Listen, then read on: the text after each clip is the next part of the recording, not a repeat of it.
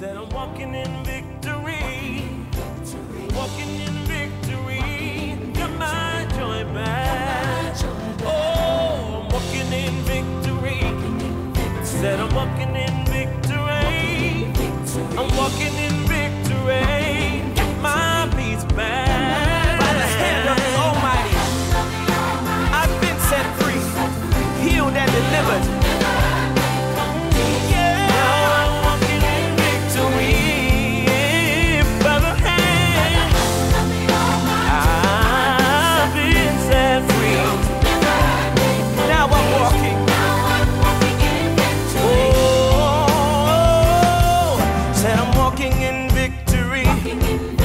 I'm walking in victory.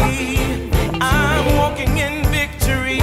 I got my joy back. Hey, I'm walking in victory. I'm walking in victory. I'm walking in victory. Got my peace back. Said I'm walking in victory. I'm walking in victory. I'm walking in victory.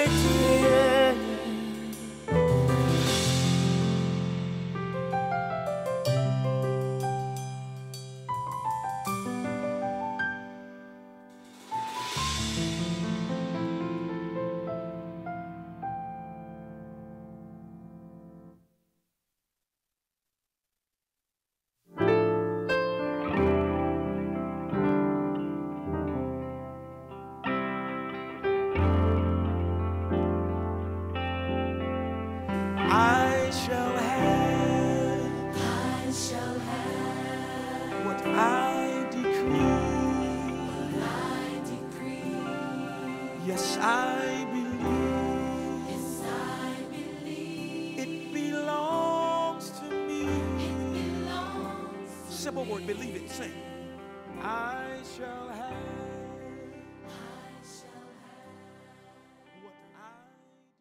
At New Zion, God's grace is is overflowing at New Zion. His love is always showing at New Zion. His praise is what we do at New Zion. We will worship you. At New Zion, we're reaching out with every hand extended. At New Zion, heart to heart, God's love is never ended. At New Zion. Hey, New Zion. Just want y'all to know that I miss y'all. I hope you and your families are doing well. I understand that we're socially distancing right now. We're unable to meet here together at church, but there's a lot of different ways that you can stay connected with us. You can get on Twitter, Instagram, Facebook, YouTube, Realm. We even have a website. It's Newzionrockford.com. And if you're really feeling like froggy, you can catch us on the phone, 815-964-3114. Have a good day.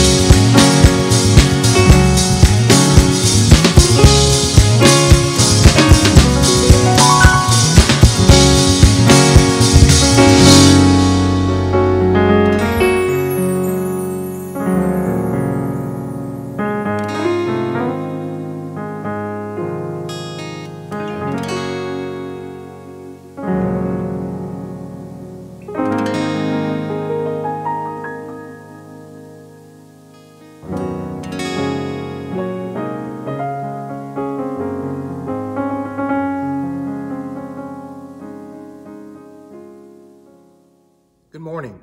My name is Pastor Copeland, and I want to welcome you to another online worship experience right here at New Zion Baptist Church in Rockford, Illinois. We're preaching through the book of Colossians, and today we're at Colossians chapter 3, verses 18, all the way up through chapter 4, verse 1. After you hear the reading of the scripture, we're going to give ourselves to the text.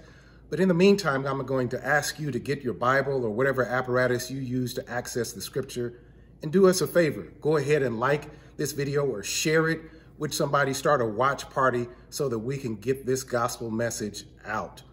Listen now to the reading of the scripture from Colossians chapter 3, verse 18 up through chapter 4, verse 1.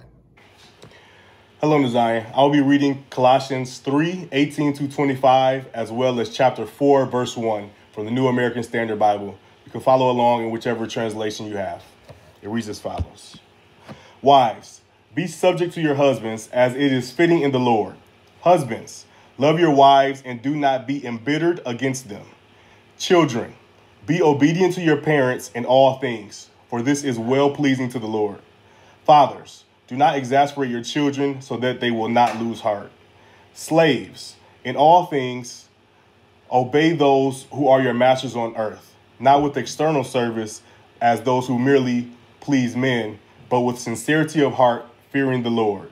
Whatever you do your work heartily, as for the Lord rather than for men, knowing that from the Lord you will receive the reward of the inheritance.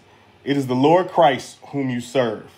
For he who does wrong will receive the consequences of the wrong which he does, and that without partiality. Masters, grant to your slaves justice and fairness, knowing that you too have a master in heaven.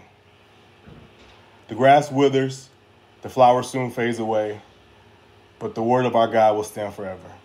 Today, from this passage of scripture, we want to talk about getting my house in order.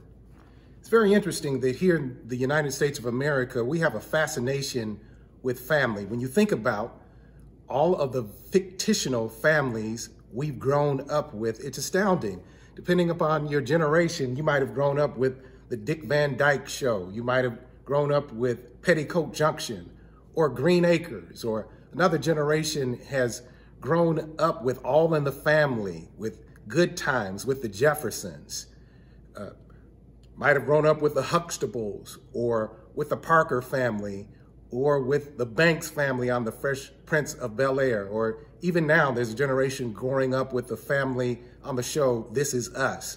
We've all grown up with fictional families, but the truth of the matter is that the fantasy that we see on TV as families are depicted, or even as workplace situations are depicted, are very often different from what we experience at home. And maybe that's been the draw, the pull, the magic of TV families. We can escape from our existential reality and play out our fantasies through the families we see on TV. Problem with it is those were just fantasies. The Huxtables weren't really the Huxtables. Bill Cosby is in jail as we speak. The Banks family on the Fresh Prince of Bel-Air, if you paid attention, there's a special on right now, the Fresh Prince of Bel-Air reunion, where just now some behind the scenes things that had caused tremendous pain over the last 20 or so years are just now being resolved. The truth of the matter is we live in a broken world with broken families. And very often we don't know how to work things out in our family situation. And now with COVID-19, we're quarantined in. And so even though crime in general has gone down, domestic violence has skyrocketed because our houses are not in order. And not just our houses, even the work situation. When we consider the lack of income because of the lack of a stimulus package, or the fact that this pandemic has disrupted our whole work situation, not just for those who have to work from home, but those who have lost their jobs because of the pandemic. we really need some help right now. And praise be to God, we're at this section of the scripture in Colossians where Paul is going to show us that the resurrected life, that is, our life in Christ, actually has an impact on our imperfect families. And that through the gospel of Christ, we can move our families from where they are towards where we would want them to be. There's no such thing as a perfect family, but we do have a perfect Father, and he is willing to perfect us as we live this resurrected life and as we let the word of Christ dwell in us richly, so that we can learn how to, in everything, let Jesus Christ have the priority. That's primarily the argument here in the book of Colossians. And so we're going to take a look at three sets of relationships in these verses: the relationship between husband and wife, relationship between parent and child, and the relationship between those who serve and those who supervise. I need to lay out a few provisos at first, a few things that we need to get straight before we dive into this particular scripture today. And I want you to pay attention. Number one, what we're going to look at is we're trying to move toward the model home, what a home should look like. But you cannot disconnect what we're going to describe from verses 18 all the way through chapter 4, verse 1. You cannot disconnect that from chapter 3, verse 17, which says, whatever you do in word or deed, do it in the name of the Lord Jesus. That is to say, it is only through a relationship with him, a connection with him, that these things can be accomplished. It's in his name, in his authority, through his power, that these structures, our marriage structure, our parental structure, and even our work structure, it's only through him that these things can be transformed as we're willing to submit to his way and to his will. That's number one. We're looking at a model situation, a model home. Number two, they had different social structures in this time and in this part of the country. And so we can't make one-on-one comparisons completely. We have to latch on to the timeless principles. So, for example, in this text, it's going to talk about slaves and masters. And I don't want you to get hung up on that, because in their social structure, they did have slaves and masters. It was not like American chattel slavery, because in that culture and in that time, slaves could not be inherited, and slavery was not based upon skin color, and slavery did not have this white supremacist philosophy underpinning it, where people's value was color-coded. Back in biblical times, in the Old Testament as well as the New Testament, if a particular country was captured, then they made slaves out of those people, but it wasn't based upon your ethnicity, or this whole idea of color is a recent innovation to try to make a caste system solidified and easily put into place. So don't get caught up in that. We recognize that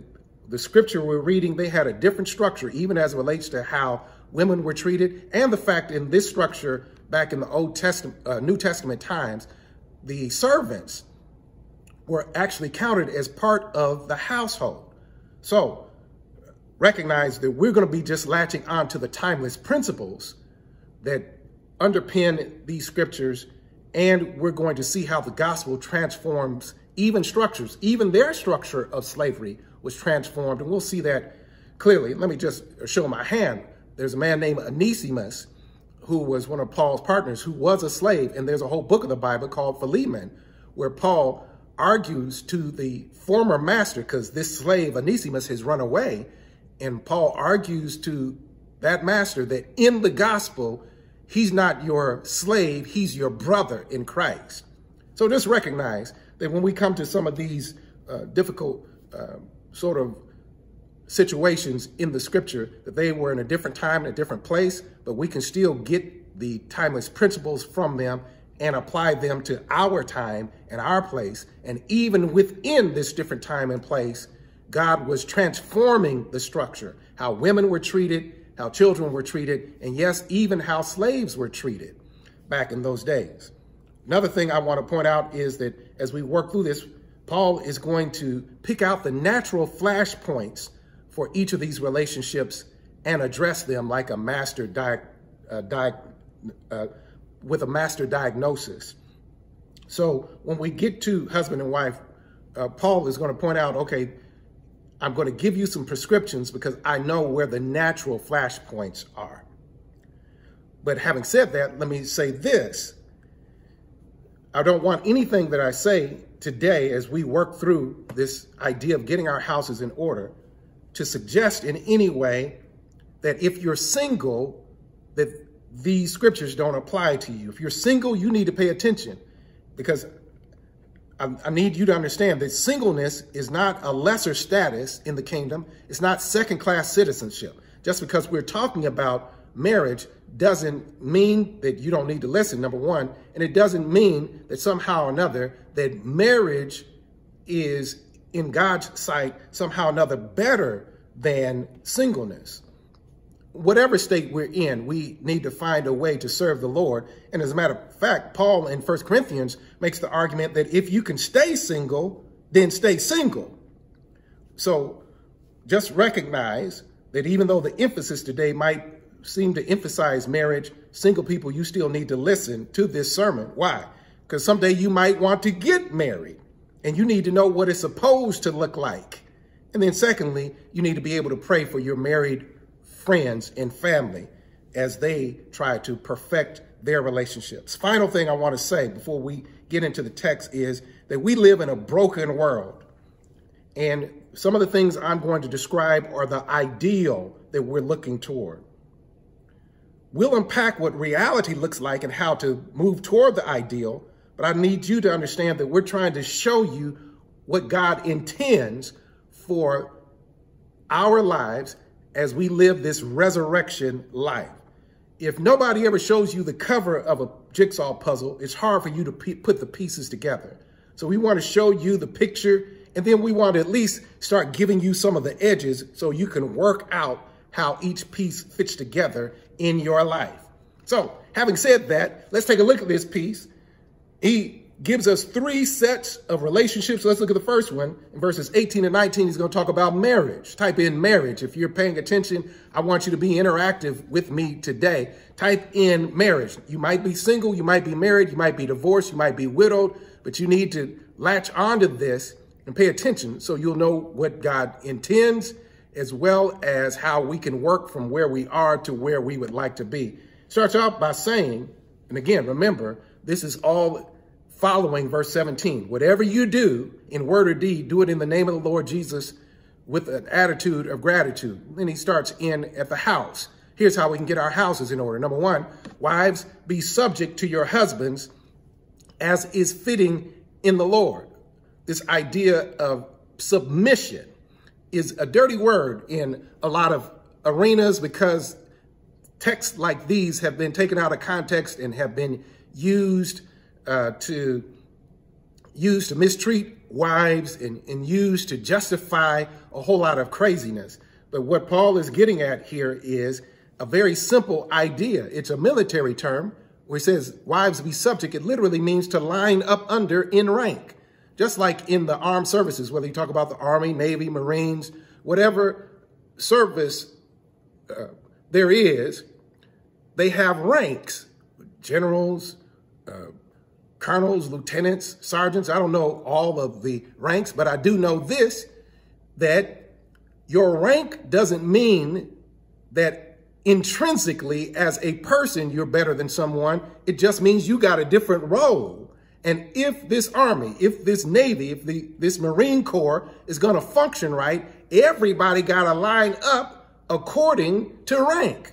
And so this text where it says, wives, be subject to your husband, is basically an idea of the wife voluntarily aligning herself with the position that God has given the husband. God is holding the husband responsible.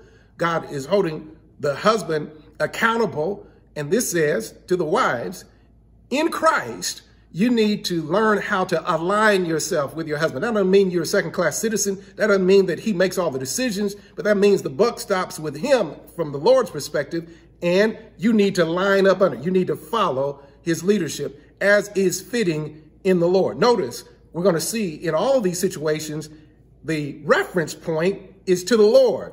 It's not that you're lining up, voluntarily lining up behind your husband because he's better than you, because he's smarter than you, or because he's more mature than you. It's because you're lining up as unto the Lord, because it's fitting in the Lord. In this resurrected life, the idea is that wives have a responsibility to line up so that the house stays in order. But wait a minute, watch this. Husbands are to love their wives and not be bitter toward them or not be harsh toward them. In other words, the wife's responsibility in the natural flashpoint, the natural place where there would be possible misalignment is this idea of submission. But with the husband, it's learning how to be tender in your attitude toward your wife. Love your wife. Now, in the book of Ephesians, Paul makes the same argument, and he goes much more extensively talking about how a husband is supposed to love his wife. But sufficient for our take today is this idea is that the husband's primary responsibility is to serve his wife's highest good. That's what love, agape love, means. There are several different words in the Greek for love. Eros, love, means romantic love, and that's not what it's talking about. It's not just about chemistry. Philia is partnership love, friendship love. You're supposed to be friends, but it's more than that. Storge is family love. It's more than you treat her as if she was your blood relative. It's agape love. It's the type of love that God has for us. It's self-sacrificing love, where the highest good of the other, of the beloved, is your highest priority. And it says to husbands, you need to make your wife your priority, and you need to do it, wait a minute, with the right attitude. Don't be bitter or literally harsh. Don't be hard toward them, because there's a tendency for husbands to get hard-hearted. And Paul addresses this piece. So for husbands and wives, if we're going to live this resurrected life, the wife needs to learn how to align herself. The husband needs to learn how to adjust his attitude so that his attitude is tender toward his wife and he's loving her like Christ loves the church. Look what he says about children and parents in verses 20 and 21. It says, children, be obedient to your parents in all things, for this is well-pleasing to the Lord. Notice again that the reference point is to the Lord. So children need to learn how to listen and be obedient to their parents in all things. Now, obviously, because he says this is well-pleasing to the Lord, that means that if your parents are trying to get you to do something that would not please the Lord, if they're trying to get you to do something illegal, unethical, immoral, obviously you wouldn't do that because that would not please the Lord. But it also is suggesting to those who are children that you need to obey your parents. You need to listen to what your parents have to say. It doesn't matter. Let me say this. It doesn't matter that you got the college degree and you think you're smarter than your parents. Your parents have already been where you're trying to go, and they've already forgotten what you're trying to know. So you need to learn how to listen to your parents, but parents need to learn how to lead their children in a way that will help them to not lose motivation. Look what it says in verse 21, specifically to fathers. Now, the way the word that is used there could suggest parents, and in point of fact, I do want to point out to single parents, this applies to you as well, but the emphasis is on the father, because fathers in particular have, if they're not careful, can exasperate their children. This word where it says, fathers, do not exasperate your children so they will not lose heart. It's this idea of lead them in a way that they don't feel so overtaxed because you're unpleasable. They don't feel so overburdened because from your perspective, they don't ever do anything right. They don't lose heart. This idea of just being disheartened. The parents, particularly fathers, have a responsibility to lead in such a way that your family, your children, are motivated to do what needs to be done. Then look at this third set in verses 22 through chapter 4, verse 1. He talks about, first of all, slaves in all things obey those who are your masters on earth, not with external service, or in other words, with eye service, as those who merely please men, but with sincerity of heart, fearing the Lord. And whatever you do, do your work heartily as for the Lord rather than from men. In other words, he's talking to, and again, we pointed out that in that culture, they did have slaves and they did have masters. That was the cultural convention of their day. We don't have legal slavery now. We have employers and employees. So for those who serve, this is getting at sort of a theology of work. And I want to say this just as a side note, that all work is sacred from God's perspective. It's not just the preacher, it's not just the deacon. Whatever you do, God has given you a vocation, he's given you skills, he's given you talents, abilities, and he's given you a place to employ those things so that you can take care of your family, take care of yourself. All work has dignity, and all work should be done as unto the Lord. It was Martin Luther King in one of his last speeches talked about the fact that if it's your lot to sweep streets, then you ought to sweep streets like Michelangelo painted paintings. That you ought to sweep streets like Beethoven composed music. You ought to sweep streets in such a way that even the angels themselves peer down from glory and say, there goes a great street sweeper. The idea is that all work has dignity, and if you have a job, you need to do your job with energy, not just when people are watching you, but as if, and this is the case, as if God is watching you, because God is ultimately the one you want to please. Because if you look at the rest of the verses, verses 24 and 25, he says something very interesting. Even if you are not getting what you're supposed to get from the place where you're working now, just recognize God is keeping records too, and he keeps better records than your job keeps, and he will reward you if you're working as unto the Lord. And look at the converse. If you're being mistreated on your job, even if, that's what verse 24 says, for he who does wrong will receive the consequences of the wrong which he has done, and that without partiality. So that's a double-edged sword. So if you're not doing your job, if you're cheating on work, cheating on your job, then God is watching that too. But watch this. If you're being cheated, that is to say, if you're not being treated as you ought to be treated, just recognize your supervisor got a supervisor. And your HR department ain't the final word. If you can't get justice and fairness on pavement level, you got an alternative route to get upstairs and make sure that everything gets straightened out. Look at this last thing, and then we're going to come back through this and see how we work all this out. Look at verse 1 of chapter 4. He said, now, masters, and I want you to think of supervisors. If you're a supervisor on your job or an employer, masters, grant your slaves or your servants justice and fairness, knowing that you too have a master in heaven. Literally what he's saying is, if the employee needs to work with the energy that God provides, as if God is watching them, then the employer needs to supervise with equity, knowing that you got a boss. You need to do things with justice and fairness without partiality, because just recognize while you're strutting around talking about you the supervisor, you got a supervisor and he ain't on payroll. He's watching everything.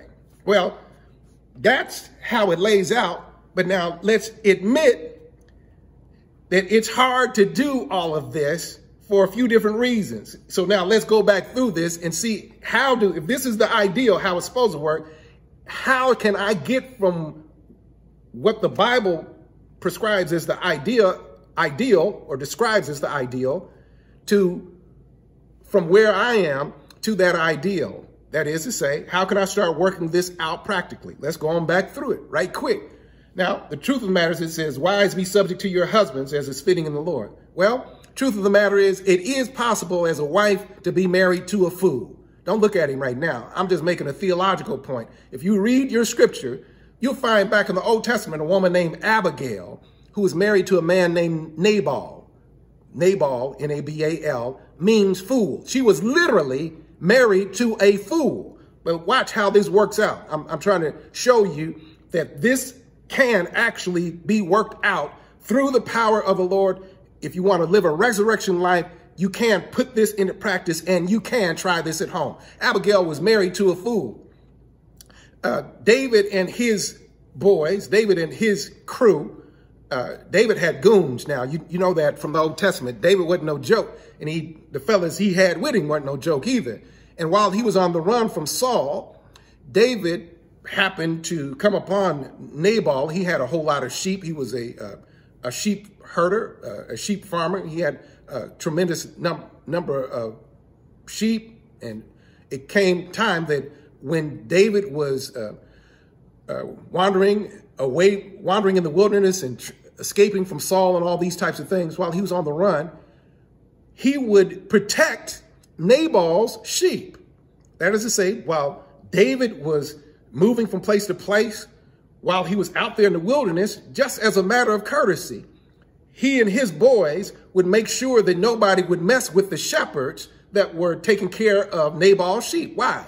Because David was a shepherd. He knew how dangerous being a shepherd was if you out there by yourself. And so he just provided security, even though he didn't have to, because he recognized, man, I remember what it was like working the night shift as a shepherd, so I'm going to take care of these fellas. So he did that. What happened was, when it became sheep shearing time, it was time to shear the sheep, David and his fellas were hungry, and he sent word to Nabal. He said, look here, we out here in the wilderness, we been sort of taking care of your fellas while they watch the sheep. If you got some food on hand, please send it out our way because we're hungry. Nabal, because he was a fool, Nabal sent word back to David, so who are you?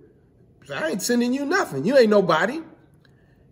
David got word. He said, man, this is a fool for real. I'm out here protecting your sheep for free, and all I ask is for a few sandwiches. You don't act like you brand new. He told his fellas, hey, everybody strap up. We fixing to go ride. Nabal's wife, Abigail, I'm talking about, here's how this works out. She's married to a fool, but Abigail, when she heard what was going on, she was subject to her husband as is fitting to the Lord. But watch what she did.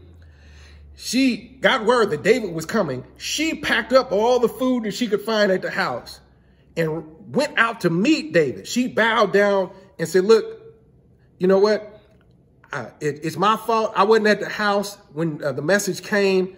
I know that you and your boys are hungry. Look, I bought some food. Listen, my husband is a fool. So just please don't hurt him. Just receive this at my hand and please forgive him.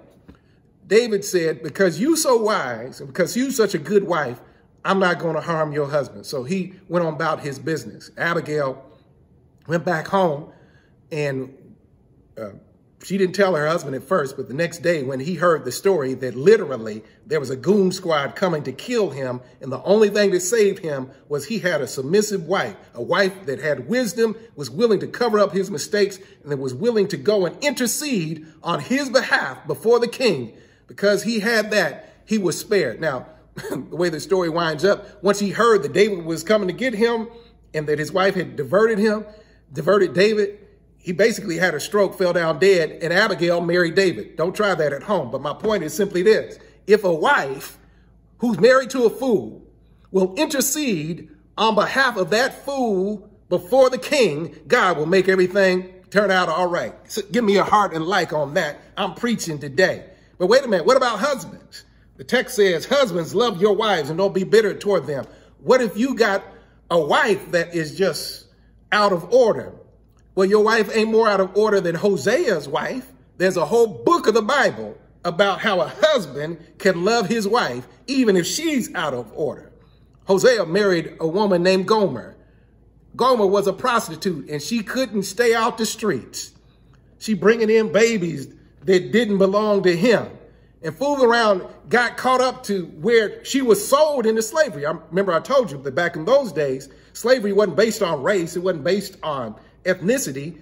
It was either based upon the fact that a country got captured and then they were taken into slavery, or if you owed a debt. If you couldn't pay off your debt, then you had to pay off the debt by going into indentured servitude. And even then, it wasn't perpetual. But Gomer was on the auction block. And Hosea, with tender love, went and bought her back. So don't tell me you can't love your wife, because the truth of the matter is we got biblical record that this does work, that you can love your wife with the love of the Lord and bring her out of her waywardness. You can help her, you can love her back into order. What about children? Well, children will be obedient to your parents in all things, for this is well pleasing to the Lord. Do we have a biblical record of that? What about Jesus? Jesus, now think about this. Jesus, the very Lord of creation, the Bible says very specifically in the book of Luke, as well, I believe in the book of Matthew, that Jesus obeyed his parents in all things. Jesus, even though he did know more than his parents, Jesus created everything. He obeyed his parents. He submitted himself to his parents. And even to the point that when his father apparently was no longer available, even on the cross, Jesus looked out for his mother. He told John, he said, look, John, behold your mother. He told his mother, behold your son. He was looking out for his mother. Jesus was obedient, and you can be obedient too, even if your parents are not all that they could or that they should be. What about fathers and children? You ever heard of the prodigal son? Luke chapter 15. This man had two sons, actually, and the younger one of them came to him and said, I want my inheritance now. Literally, what he was saying is, I wish you were dead. I want my inheritance now. The father was so gracious, he let him have his way.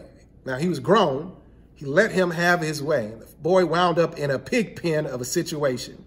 When he finally came to his senses, he said, why am I sitting here in a pig pen and my daddy got a palace? But here's the point. The father in that story was not only generous in allowing his son to make his own choices and suffer the consequences of those choices, the father was so loving that the Bible says when the father saw this young man a long way off, which means he had to be looking for him, he ran toward him. And even though the boy was smelling like pigs, he hugged him. He kissed his neck. He brought out his best robe. He brought out his best sandals, brought out his ring, and restored him to status. In other words, I want to say something to the fathers. Even if you have grown children who have decided that they want to live piggish, you need to love them enough to let them make choices and suffer the consequences of their choices, but always leave the light on and leave the door open. Because you never know when they might come to their senses and recognize, I'm not a pig, so I don't need to be in this pig pen. I'm going to go on back to my daddy's house. You need to leave the door open. You see my point, do you not? That all of these things can be done in the Lord. Let me give you one other piece. What about an employee? What if you got a bad work situation? Come here, Joseph. Let's see if I can get you to testify. Joseph had a bad family situation and a bad work situation. His brothers sold him into slavery out of jealousy. But here's my point. Joseph, while he was a slave, he worked so hard. He did his job so well, even though his family had done him wrong and sold him into a foreign situation. Joseph started doing his work, and he did his work so well that the master, Potiphar, the owner of the house, said, man, he put him over everything to such an extent that Joseph controlled the whole house except what the master ate. Fooled around because he was fine in form and face, fooled around and caught a case there in an episode of Real Housewives of Egypt, got accused of sexual harassment. He didn't do it, but hey, got a case. And while he was in jail, here's my point. While he was in jail, he still worked. He worked so well that the jailer said, man, Joe, you in charge of everything. And guess what? Because he did things so well in jail, he wound up in the palace, and he wound up being second in charge, the prime minister of the country of Egypt. And if you read the story, Pharaoh made an edict saying, better not nobody raise their hand or lift their foot without your say-so, because you running this whole piece. Now, here's my point. If you do your work as unto the Lord, God will promote you. Doesn't matter how bad the situation, doesn't matter how grimy the job is. Joseph started out in a slave pit. He started out in slavery, wound up in jail, wound up in the penitentiary. So from the pit to the penitentiary, but the way he got to the palace was he kept on working wherever he was, did his job the best way he knew how to do it. So what's the upshot of all of this thing? I don't want to keep you all day. I'm trying to share with you the way you can get your house in order. And so let me give you 3 little things that this text teaches us when we step back for a moment. And then let me end with how ultimately this can work.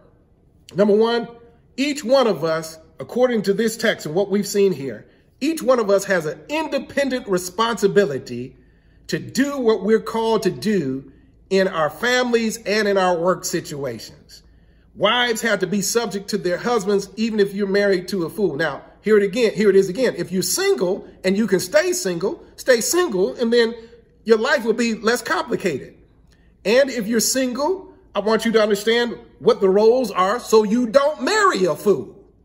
But if you're married and your husband is acting a fool, you still have an independent responsibility to the Lord to seek his face and to try to work that out. That doesn't mean that you stay in an abusive situation. That doesn't mean that you allow yourself to be a doormat, but it does mean that you stop making excuses for not lining up behind the one who you made a commitment to. Husbands are independently responsible to the Lord to love their wives regardless of how she's acting. You chose her, you gave her the ring, now work it out. If Will and Jada can work out their entanglements, if Cardi B and Offset can figure out how to get back together, you need to stay on in there and work that thing out with your wife. Children and parents, you get the idea. We're independently responsible.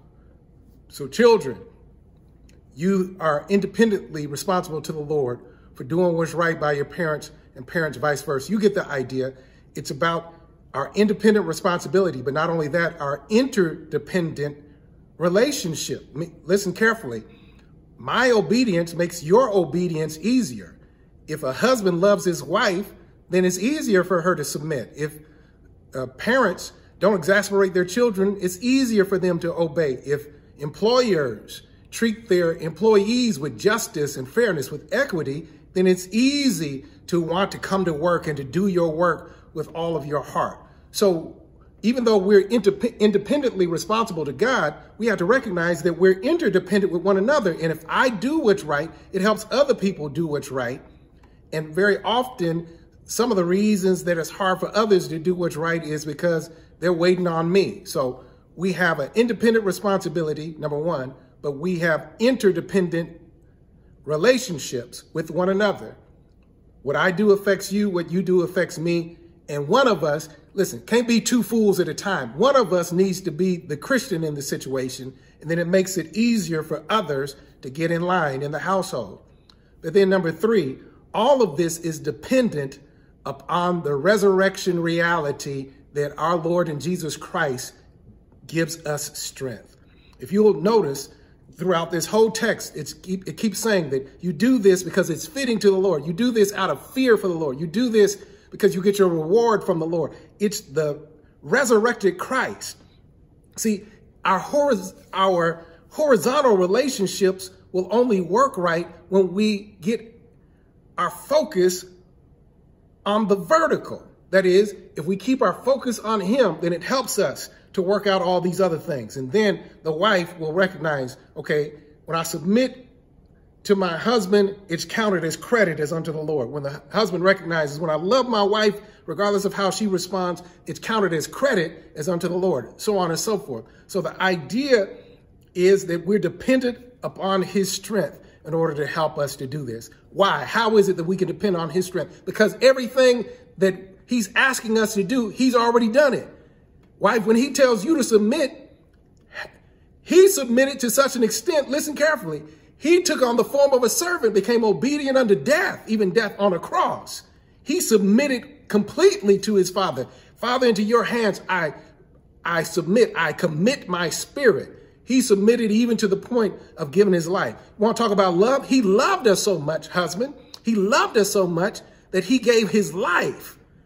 And the idea is that husbands only have the responsibility to love their wives like Christ loves the church. How much did he love the church? Even while we were yet sinners, he demonstrated his love toward us by giving his life. The issue of obedience to his Father, the issue of a father loving his children, all of that is epitomized in Christ. He obeyed his Father to the extent of going to the cross. He loves us so much as his children. He's called the everlasting Father to such an extent that even if father and mother forsake us, Psalm 27, verse 10, the Lord will lift us up. He worked for us. Listen carefully. He worked for us so hard on Calvary that now we can rest. His completed work on Calvary is what allows us to rest in our salvation. On Calvary, when he said, it is finished, what that meant is all the work that was needed in order to make us right with God, he had completed. Now, it's not by works of righteousness which we have done, but according to his mercy, he has saved us. He was wounded for our transgressions, bruised for our iniquities, and the chastisement of our peace was upon him. By his stripes we are healed. He put in the work. Now we can rest. Now he tells us, come unto me, all ye that labor and are heavy laden. I will give you rest. Take my yoke upon you and learn of me, for you'll find rest for your souls. My yoke is easy, my burden is light, and you'll find rest for your souls. You understand how this works? In other words, there's nothing that God asks us to do that he has not already done for us.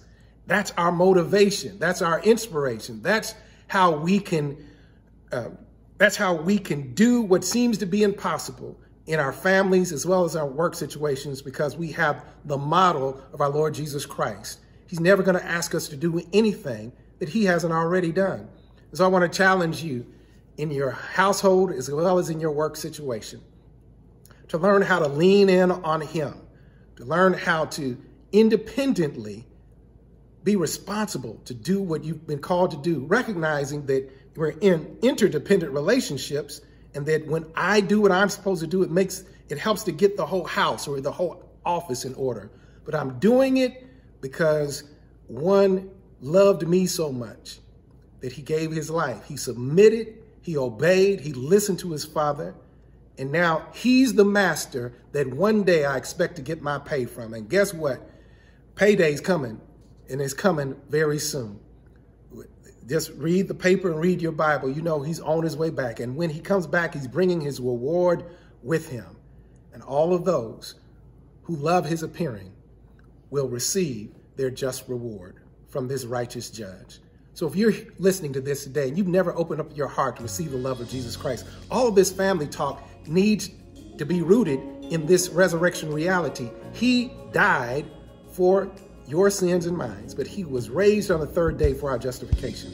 Now, if you'll put your trust in him, he'll help you to live this resurrection type of life. When I say resurrection type of life, I mean that the same power that raised Jesus from the dead is available to us to help us to love our partners, to help us to live in harmony with our family, to help us to labor on our job with the energy that he provides. If you've never prayed to receive him, today is the day. Now is the time. Jesus says this, I am the way, the truth, and the life. No man cometh to the Father but by me. Secondly, if you're already a Christian, but you don't have a church home, we're not a perfect church. I'm not a perfect pastor. We don't have any perfect people here. But the Lord is perfecting us by his love, and we might be perfect for you. So if you want more information about church membership, just reach out in the comments section or go to our website and join our mailing list, or you can call the church at 815-964-3114. Finally, you're already a Christian, you're already active in some church or another. I want you to make a commitment during this holiday season to do all you can to get your house in order. I'm not talking about cleaning up. I'm not talking about decluttering. You can do that, but I'm talking about the love relationship that you have with the people that you live with, as well as the working relationship you have with the people that you labor with. I'm asking you to be the one who takes responsibility to do what you've been called to do and watch God work on your behalf. It's a very stressful time in our country, very stressful time in our homes, in our workplaces, but God can use you to be a blessing to all the people around you. And I pray that he does that, even during the middle of this pandemic. Let me pray for you as we let you go today. Great God, our Father, thank you for opening your word to us today. Thank you for opening our eyes now. We pray that you would help us to not just be hearers, but doers of your word. Help us to get our individual hearts in order so we can get our houses in order. We pray, dear God, that you would help us to submit to you first and foremost, to obey you first and foremost, to work as unto you in everything that we do. And we're asking you to take care of all the rest. So I pray, Father, for every household that watches this, whatever's lacking, missing, or broken, that you would make up the difference. I pray, dear God, where there's confusion, that you would bring clarity. I pray, dear God, that where there's been tension, that you would bring peace. Not just the absence of tension, but the actual harmonious working together of a loving family. I pray that you would do this in such a way that all will have to see that only you could have done it, so you'll get the glory and we'll get the benefit. We ask all this in Jesus' name, amen. Thank you for listening today. We pray that you are blessed by this word, and we look forward to seeing you real soon back here online on Facebook, or you can catch us on YouTube. You can catch us ultimately every day on our 7 a.m. or 7 p.m. prayer line, and we'll put the information up for that. And in all things, we pray that you would keep your trust in the Lord, because the resurrected Christ will help us to get our houses in order. God bless you and have a great day.